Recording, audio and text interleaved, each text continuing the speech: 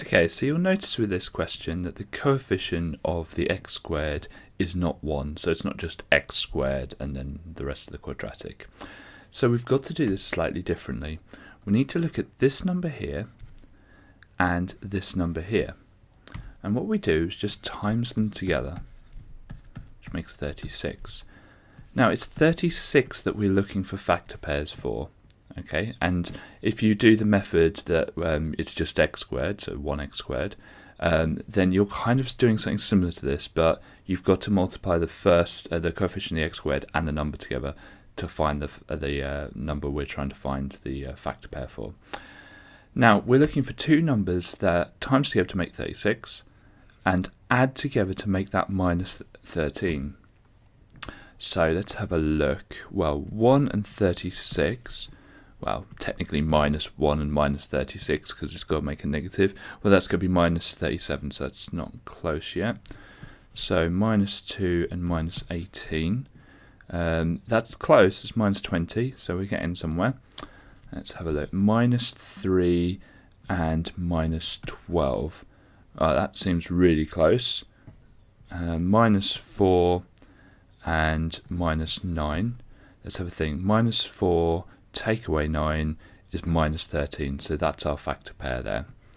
So we've answered that bit. So it's those two numbers here because they add together to make minus 13, which is what we wanted. Okay, so the next step is to rewrite the question, but instead of minus 13x, we're going to split that up into minus 4x and minus 9x. So I'm just copying down the first bit of the question, not changing anything, but I'm going to change that 13x into a minus 4x minus 9x. And I've not changed anything, I'm just literally writing down the same question, but just splitting that one term up. Now, what this allows us to do is split this into two now. So we've got two parts of the question. We've got the first one and the second one. We can just factorise them separately, and that's what I'm going to do. So 6x squared minus 4x, so let's think, well, that's a 2, and they both have an x, so I can divide out the 2x. And that will leave 3x minus 2 there. Excellent. Okay. Now, here, because that first term, the 9x, is negative, I'm going to divide out a negative number. So I'm going to have a minus there. And 9 and 6 are both in the 3 times table. So it's minus 3 that I'm dividing out. So let's have a think. Minus 9 divided by minus 3 is just 3, and then obviously the x. So that becomes a positive. And 6 divided by minus 3 will be minus 2. Now it's important that we do any negatives on the outside here and not on the inside, because when you're working with quadratics, let's say for example, the question might say this, expand this. You very rarely get one like this. Okay, you very rarely get a negative here.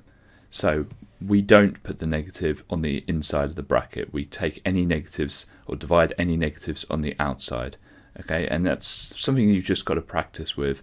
You'll find that you won't get the same bracket here and here, and for this to work you need to have the same bracket. Okay, the next step is to look at the two numbers on the outside of the brackets and put them together in their own brackets, the 2x and the minus 3.